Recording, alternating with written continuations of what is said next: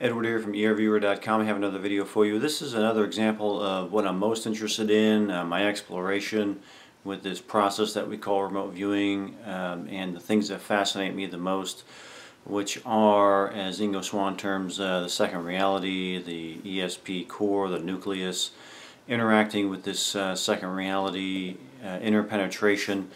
Are we dealing with some type of holographic light spectrum that exists in this second reality, where all these points in time and space simultaneously exist in this quantum field? These are the things that interest me the most, and if that is the case, how does it relate to remote viewing? Well, is this how we receive or have access to quote-unquote information with quote-unquote targets that we can describe accurately over and over again? There's no doubt in my mind, or the doubt is over. We can do these things. Now it's a matter of how. Ingo Swann talked about some work that he did with a scientist, a neuroscientist out of Canada by the name of Dr. Michael Persinger. And what Dr. Persinger was looking at is the specific cells in the body that cover the nervous system, they cover the brain. They're called glial cells. He was postulating, and I'm not sure if they proved it or not, but postulating that as these inputs are acquired, or this interpenetration takes place, that it may infuse itself within these glial cells. The glial cells, there's many different types of them, but they cover the nervous system, the central nervous system. They also work in the brain. They surround the neurons and hold them in place. They supply the neurons with nutrients and oxygen, so they're kind of a sort of delivery system of sorts. And if that is the case, that these inputs infuse themselves within these glial cells, that may be how we suddenly find ourselves experiencing these aspects of the second reality. That's my goal, is to experience that and document it on video. That's what I want to do, and show what is taking place when these types of experiences happen. The target for this session, again, I'm blind to all these targets. I get them from an online database. My intention is to not only describe some remote location, but experience the location itself. That if these inputs from the second reality, this point in time and space, or this target, interpenetrates with the glial cells, and we suddenly begin to experience this point in time and space, what I'm interested in is experiencing the entire aspect of it. Meaning that if these inputs interpenetrate the glial cells, I should experience the actual quote-unquote target itself. And and I get the targets that I get online, they're safe targets. I don't want a Charles Manson or some freaky thing. I want ones that I don't have to be too concerned about allowing these inputs to interpenetrate with my system, with my own glial cells, and then move through the core where they get subjected to the mental processes. The target was the Champagne Pool, a geothermal pool in New Zealand. And what's interesting about this pool is that there are a lot of mineralization, different types of metals, alloys that create like this kind of rust barrier around, around the edge of this thermal pool, which gives it this kind of rust color discoloration, which is what I was experiencing. And what was interesting about the experience of feeling these inputs interpenetrating my glial cells was experiencing the feeling of these substances around me, as if I was part of the environment. That's what I'm looking for. That's the experience that I'm looking for. And I did feel it in this one. That's why it's important to me to document it, to experience it, in that I want to understand how this works, and I want to understand where it's coming from. I don't know if I'll ever know where it's coming from, but if we can understand that these inputs do interpenetrate with our own specific types of cells, these glial cells, it would give us an indicator of how our own body reacts to it, our own nervous system reacts to it, how these cells are being infused or ignited or lightened up with these inputs as they surround the neurons and the connective tissues around the neurons of the brain. Is that where these things begin to ignite in the brain, and then they are moved through our own mental processes that then begin to do all their processes and change them and all these types of things, and then some end result comes above the threshold of our awareness. That's what I'm studying, that's what I'm exploring, that's what I'm experimenting with, and documenting on film. This is my main interest, my main goal, my life's work with this activity we call remote viewing, is to experience these things. So I hope you find this as interesting as I do, and many more to come.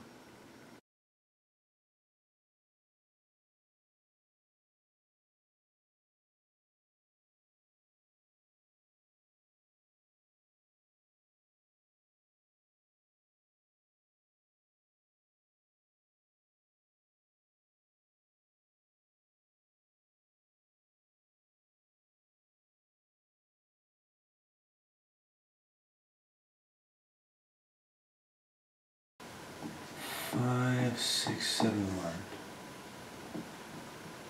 1. Round, flat, large, windy, echoes, sounds. I put that here. Sounds, that's something I'm going to look at later. Edged, angular, and I'm getting like this kind of like a frame.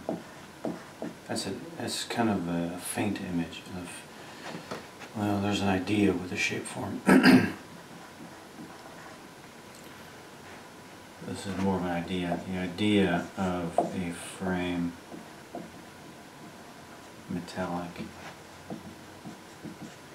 you know, and I'm getting again this idea of rusty. It's more like an idea than a feeling, but a kind of rough texture, rough, coarse,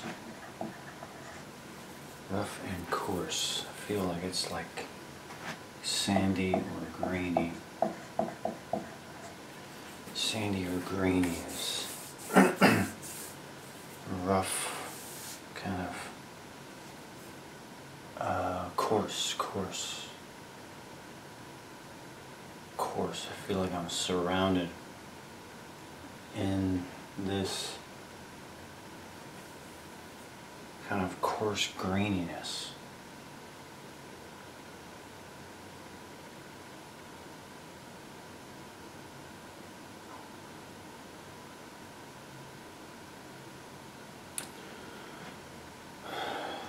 Getting these memory comparisons here. Let me put these here. Memory comparison. I don't want to put that there. Memory comparisons of like quicksand, that kind of thing. I feel like I'm surrounded by something.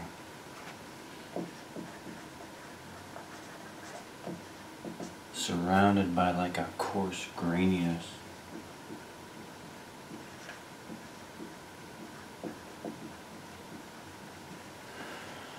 Like a coarse graininess. -6 looping, edged, bright outside.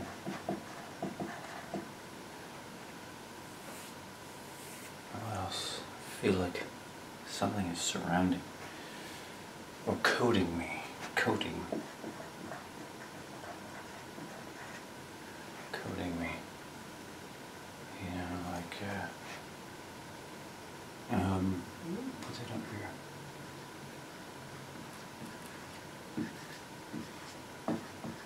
sand, water, dirt, that kind of thing. Like I'm enclosed, encapsulated, surrounded, that kind of thing. That's just this feeling that I'm experiencing.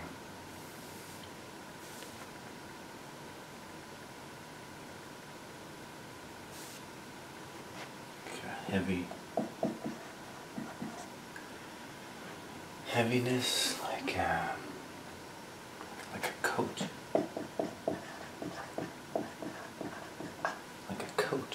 like I'm wearing like a heavy coat, like a heavy coat.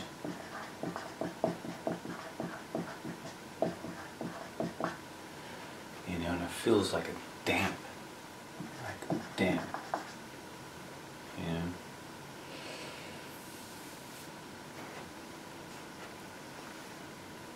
That's how it feels to me.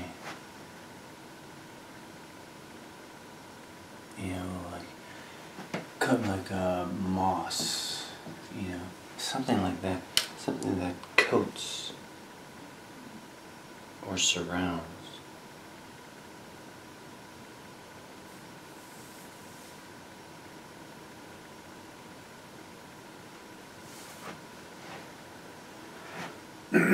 Five, six, seven.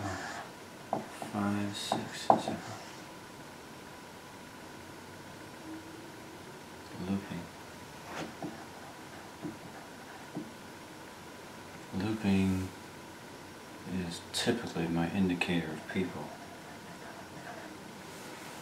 A people indicator. What about this frame thing, or this frame-ish shape?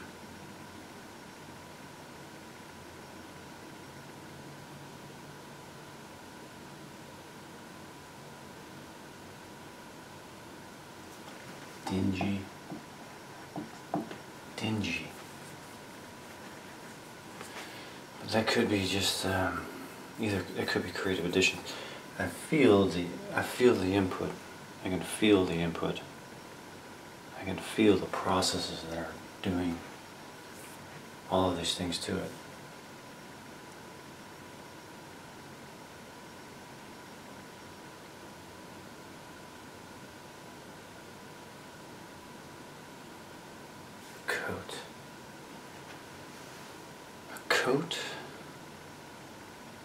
Coating.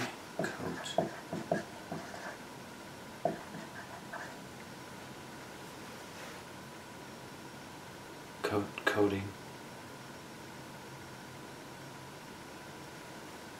Wearing something. I feel like I got a coat on.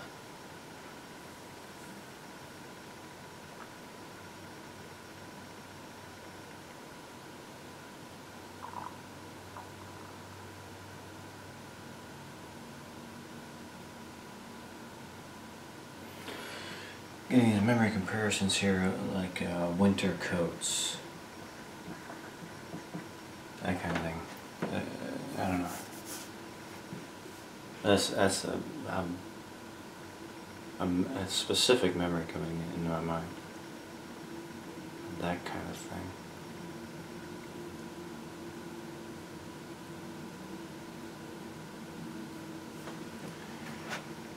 Let me just try to.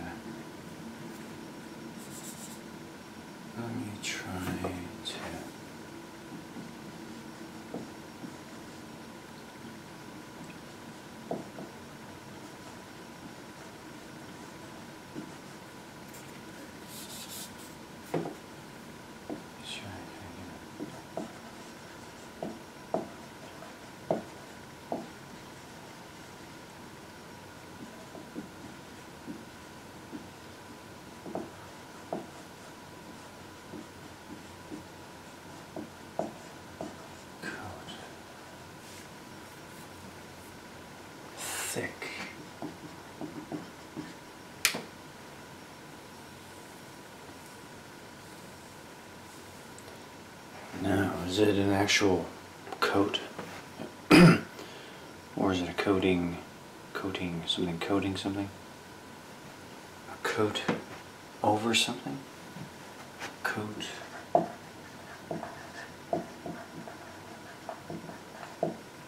over something? I feel, my experience right now is I feel like and this will be, if these inputs are correct, then the glial cells must be carrying these things. I feel like I have a coating on me, something coated with something.